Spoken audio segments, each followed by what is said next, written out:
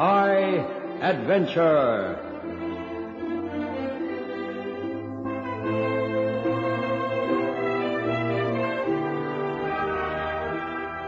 In tonight's story, we present Debt Collection.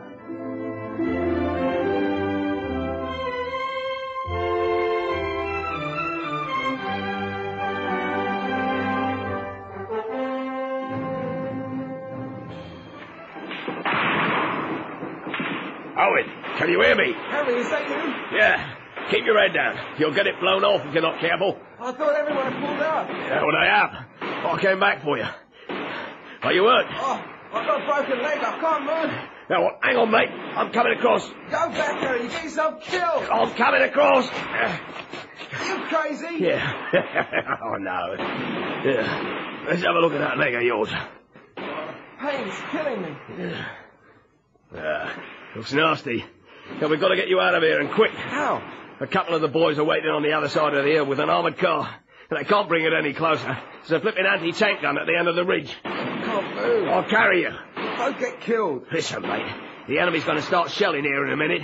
If you stay, there won't be enough left for you to put in a paper bag. Now, come on. Oh, save yourself, Harry. I didn't come back here to listen to an argument. Now, get your arms around my shoulders. I'll lift you on my back. Oh, thanks, Harry. Now, get a good grip.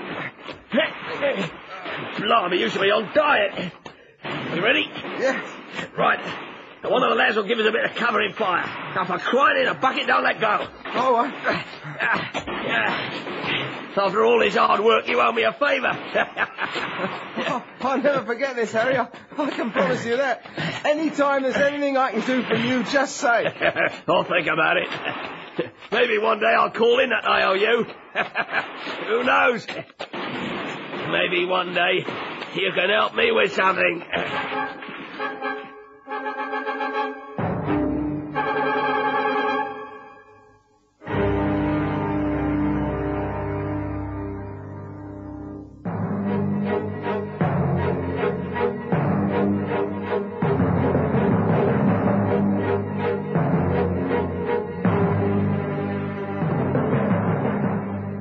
What's the time? Nearly past. Come on.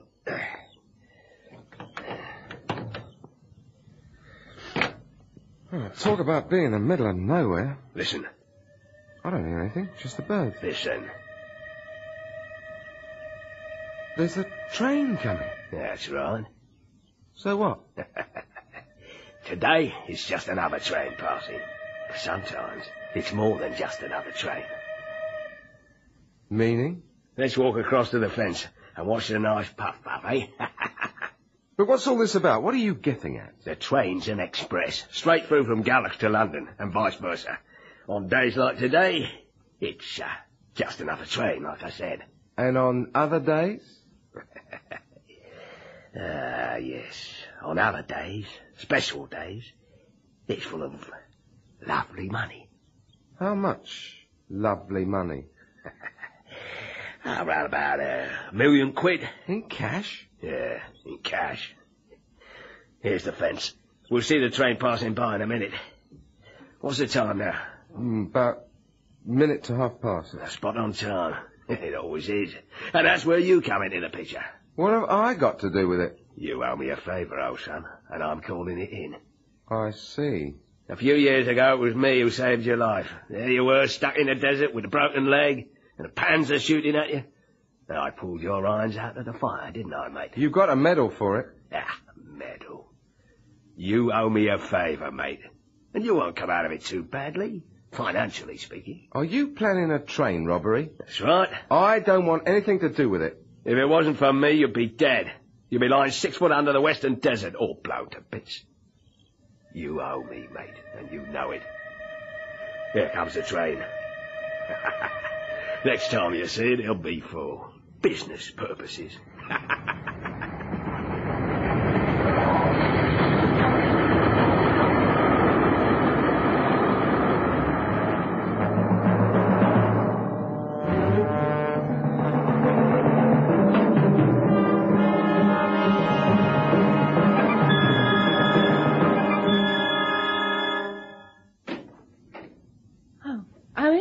Is that you? Yes, it's me.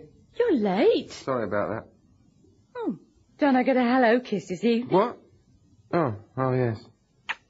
Well, that wasn't very romantic. Oh, I'm not feeling very romantic. Did you keep my supper? It's in the warmer. I'll fetch it. I'll have it in the kitchen. Is something wrong? You look like you've just come from a funeral. Oh, it's a long story. Well, I'm not going anywhere. Look, it's nothing. Forget it. Look, we've been married 5 months, and every evening you've come home right on time, full of beans, big smiles. Now all of a sudden you come home late, you look depressed, and you don't want to tell me what's wrong. Are you going to fetch my supper out the warmer or must I? All right, I'll get it. Oh, what a day. You're busy at the office, is that it? Oh, I wasn't there today. What? I took the day off. Huh? Thanks. Why did you take the day off? Where were you? Don't suppose I should tell you. Why not? We trust each other, right? Right? So trust me. And don't ask any questions. Come on, Owen. Are you in trouble? Yes. Big trouble. There's nothing you can do about it. Well, let's talk about it anyway. You promise not to repeat it? If that's what you want. Promise. Yes, whatever you say. I've got to talk to somebody about this or I'll blow my top. I'm listening. You remember I told you about a mate of mine in the army? Harry. Yeah, he saved your life. Yes. What about him? I was with him today. Oh? You haven't seen him for 6 or 7 years. Well, I saw him today. He reckons I owe him a favour. He's right, of course. If it wasn't for him, I probably wouldn't be alive.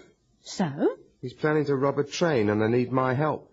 Rob a train? Keep your voice down. Let's not tell all the neighbours about it. What do you mean, rob a train? Well, Harry and some other blokes are going to rob a train. They need my help with some technical details. What technical details? I'm not sure yet, but it's something to do with the automatic signalling system on the track. Harry knows I work with electronics, so he came to me. You could get 20 years in prison. If it wasn't for Harry, I'd be dead. That doesn't mean he's got the right to turn you into a criminal. He stuck his neck out for me in the desert. He risked his life. But it still doesn't mean you've got to help him rob a train. Will you keep your voice down? Don't tell me you're going to go through with this. Well, I'll help him with the technical advice or whatever it is he needs, but I won't touch any of the money.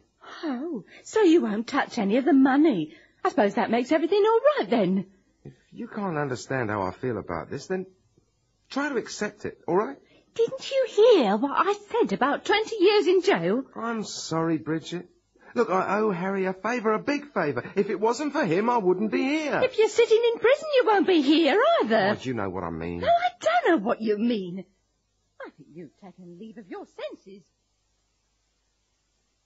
Cheer up, mate. You're going to be rich. I told you I'm not interested in the money. Now get to the point as to why you need my help. Don't be so touchy. Now then, take a look at this map I got here. Yeah. Now, we have here an idea of the automatic signalling system that covers the stretch of line we're interested in.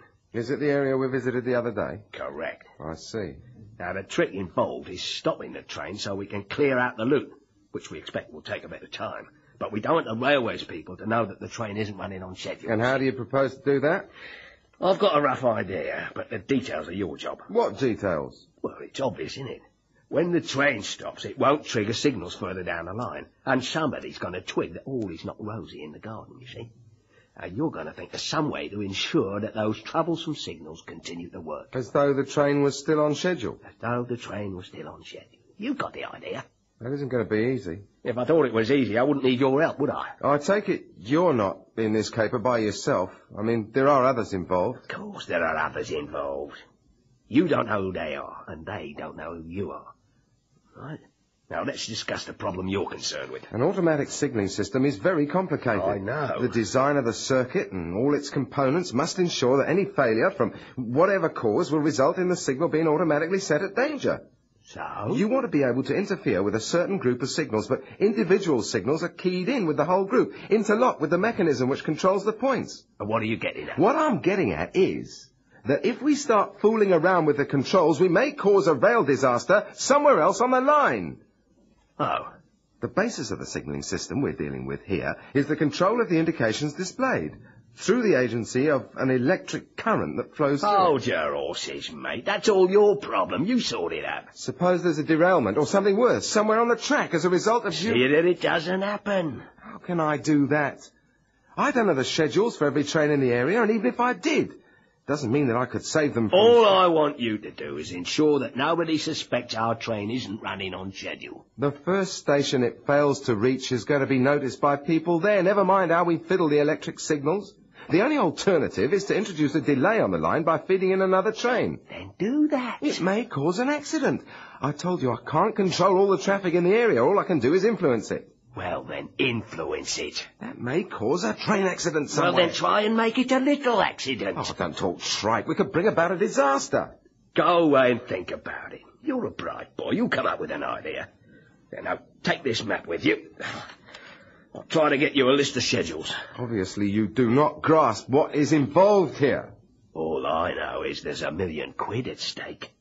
We've got a perfect plan to stop the train and loot it. Now you find a way to cover the fact that the train isn't running on time. It doesn't seem to bother you that people could be killed. If you do your job right, then nobody will be hurt. I can't guarantee it won't happen. Anyone would think you had to play with the whole country's rail traffic. All we're interested in is a certain length of line. Look, isn't there some other way that you could go about this? The moment the money train is missed by the authorities, reaction will take place. The longer we delay that reaction, the more time we have to get away. Yes, but... Don't panic, mate. Just sit down and think carefully. You come up with an idea. I've got confidence in you.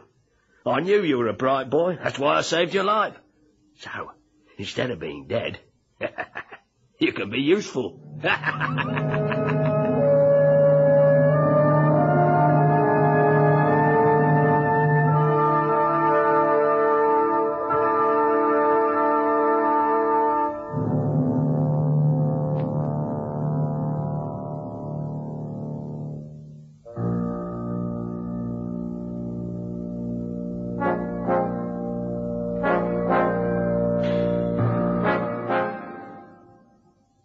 Late, aren't you coming to bed? In a while. Are you intending to sit here all night, They're boy? planning to carry out the job on Tuesday. Oh?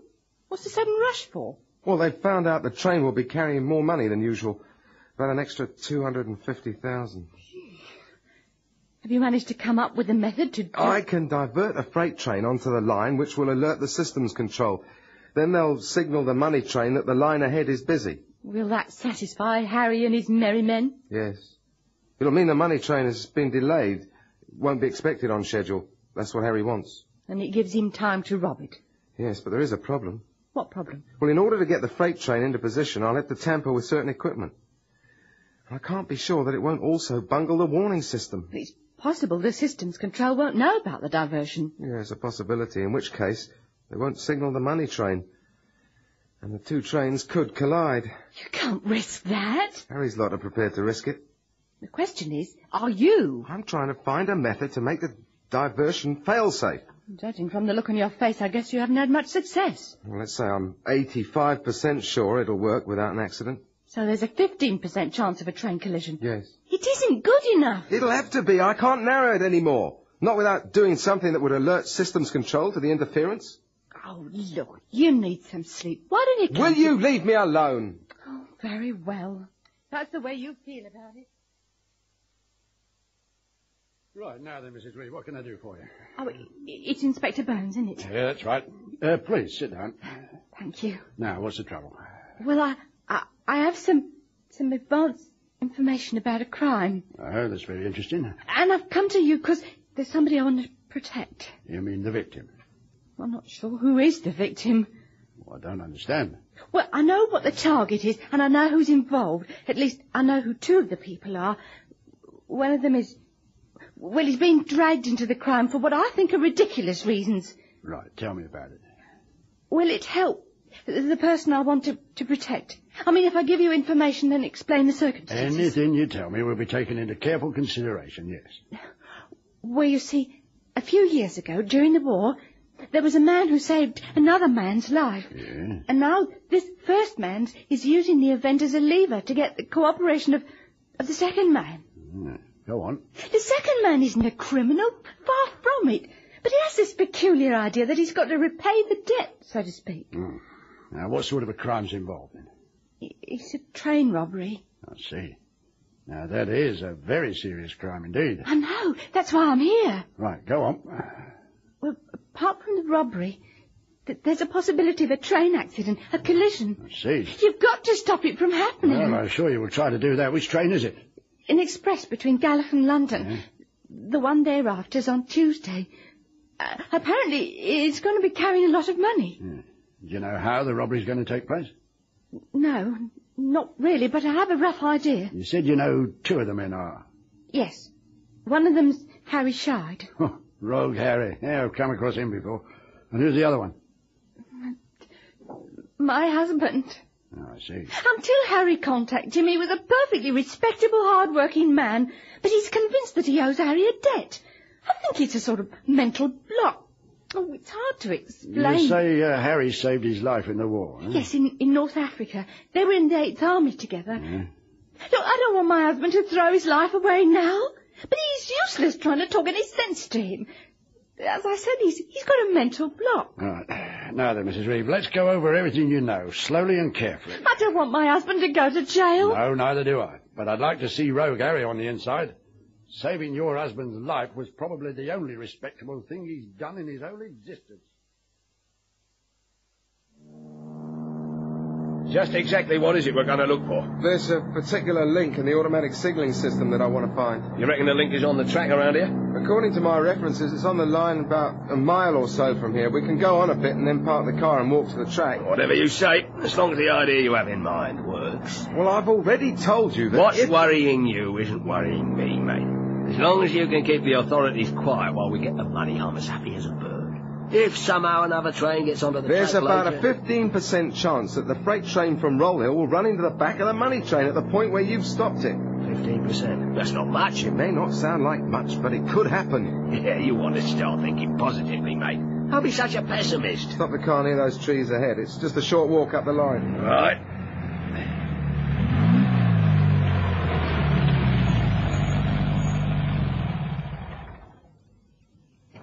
Let's go.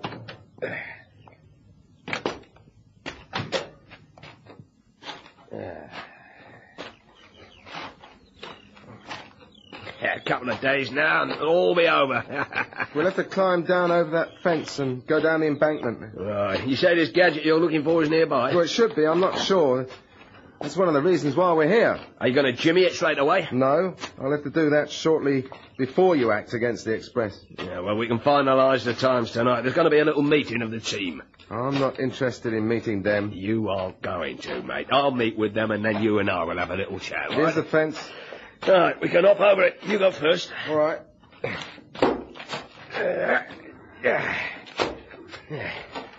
Yeah, looks like we're going to have some rain. It's got pretty misty around here. Now, we needn't go down to the line yet. We can walk along the embankment. I'll tell you when I see what I'm looking for. Whatever you say, mate. When all this is over, you and I are square, right? I'll have paid you back, and that's it. Sure. Your life was worth £1 million, don't you think? Oh, there's a bend in the line about 100 yards ahead. I think the thing I'm after is around the corner, probably some distance away. Pity we couldn't get any closer with a car. We're going to get caught in the rain before long. You're wearing a raincoat? What are you complaining about? After this lot, I'm going where the sun shines. Well, that's your business. Well, don't walk so close to the edge of the embankment. No, it's quite firm. No, it isn't. You're a proper old woman, aren't you? Come on, be a daredevil. Walk on the edge of the embankment. Live dangerously. Get back here, the side's crumbling. What? You'll lose your balance. Hey! Oh. Help me! I'm falling! Hurry! The side's giving way! Ah! For heaven's sake, he's rolling down the embankment. Idiot. Hurry! Oh, he's ended up on one of the lines. Looks like he's knocked himself out. Oh, that is marvellous. Now there's a train coming. Harry! Oh, he can't hear me. Oh, I better get down there and quick. Well, the train's out of sight round the bend. It's not very far away, though. Oh, one mistake and I'll go rolling down the embankment myself. Harry! Oh, he's out like a light. I better slide down the rest of the way. I was rather fond of this suit. Come on, here goes. Oh, these trousers are going to be fit for rags after all this. Oh! Ow! Blast! That's a nice graze. I've given him a hand. Not nearly there. A few more feet to go. And then we can jump down on the line from here. Ooh. Now then. Oh, now the train's going to be pounding through here in a few seconds. The driver won't see us in this mist. Right, let's get you off this line, Harry, old chap. There, let's get you clear.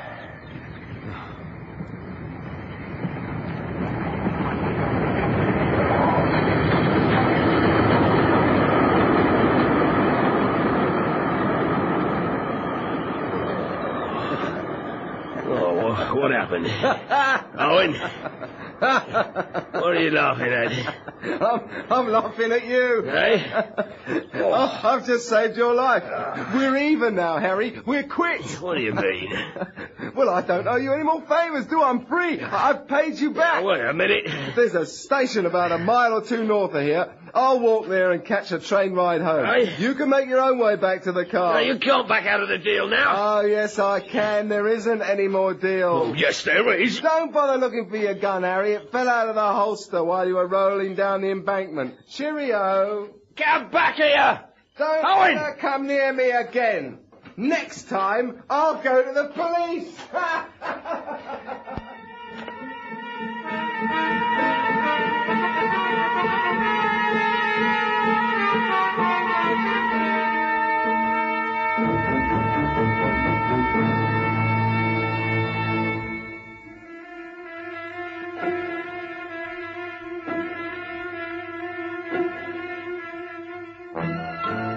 Returned home, he told me what had happened. I see. He doesn't feel under any obligation to Harry Shard anymore. Oh, it's the most beautiful thing that could have happened. I'm not so sure of that. Why not? Well, I was hoping to catch Harry and his mates in the act, robbing the train. Perhaps they'll go ahead anyway, without my husband's help. Nah, I doubt it. Apart from anything else, Harry can't be sure your husband won't report to the police. Oh, I'd have dearly loved to catch Harry red-handed. Oh, well, perhaps another time. Spencer? Yeah? Come over here to the window. Yeah, what's wrong? There's two men in a car parked just across the street. One of them looks like Harry. Let's have a look. Yeah, that's Harry, all right. I wonder. You wonder what? What time does your husband usually return from work?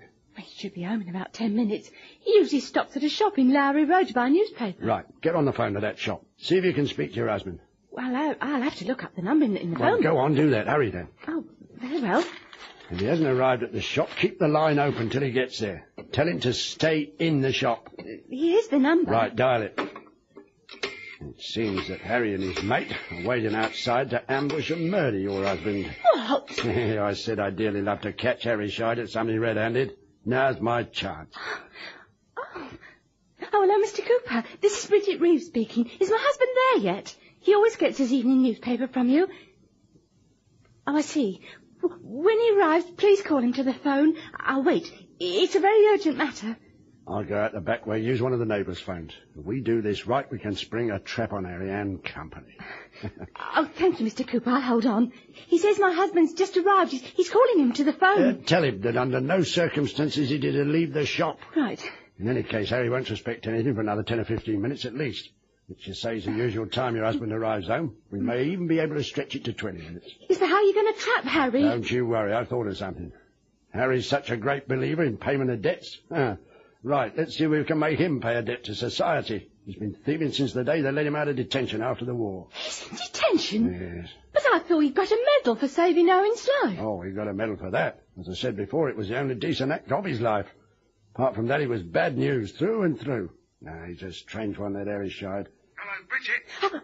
Owen, yes, now listen to me. You're to stay in the shop. Do you understand? Don't come home. Stay in the shop. Why? What's going on? I can't explain now. Just trust me. Everything's going to be all right.